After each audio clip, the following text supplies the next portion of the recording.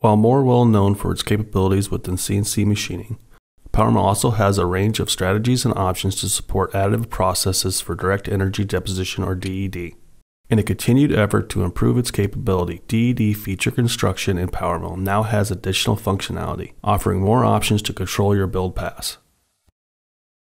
Settings within feature construction using Raster now give you the option to alternate the Raster deposition angle between two defined angles, providing additional control of your deposition builds to improve quality and strength. Let's take a look at the Raster settings in PowerMill 2020. Previously, we had the ability to define a raster angle and rotation angle.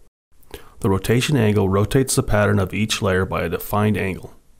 If we set the angle to -10 degrees, then select View Layers, you will see each layer is rotated by the previous layer by the -10 degrees we defined.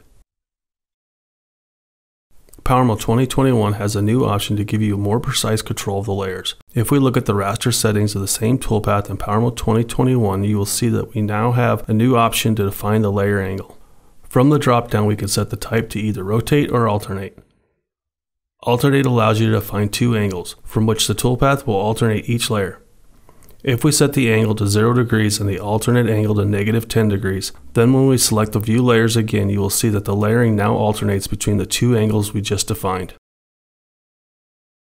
This new capability in PowerMill will give you the additional control of the deposition process you need to improve quality and create stronger DED builds.